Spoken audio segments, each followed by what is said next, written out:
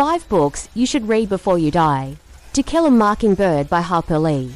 A powerful novel that explores themes of racial injustice and moral growth in the American South during the 1930s through the eyes of young Scout Finch. 1984 by George Orwell.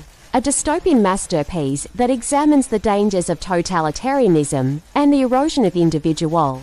Freedom in a bleak, surveillance-driven society. Pride and Prejudice by Jane Austen. A timeless classic of romantic fiction that explores themes of love, class, and social expectations through the lively and independent character of Elizabeth Bennet. The Great Gatsby by F. Scott Fitzgerald. A tragic tale set in the Roaring Twenties that delves into the American dream, wealth, and decadence, with a focus on the mysterious Jay Gatsby. The Catch in the Rye by J.D. Salinger. A coming-of-age novel narrated by the iconic Holden Caulfield, offering a raw and honest portrayal of teenage rebellion and alienation.